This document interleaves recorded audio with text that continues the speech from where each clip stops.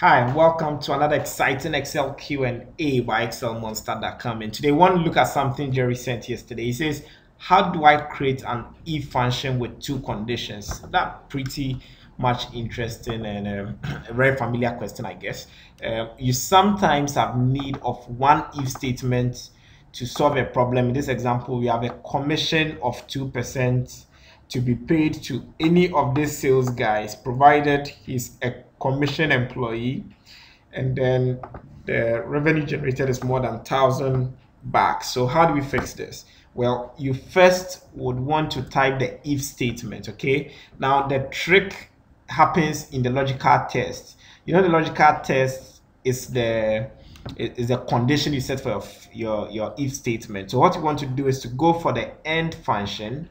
What the end guy does is to check whether all arguments are true. So it's basically going to check for both conditions you want to specify and see if they are both true. Okay, so what you do is to first go to cell B2 and say B2 is equal to commission. I'm putting that in double quotes.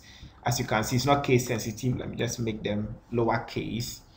And if B2 is commission and the revenue C2 is greater than 1,000, I don't expect the first guy to earn a commission, even though he's a commission employee type.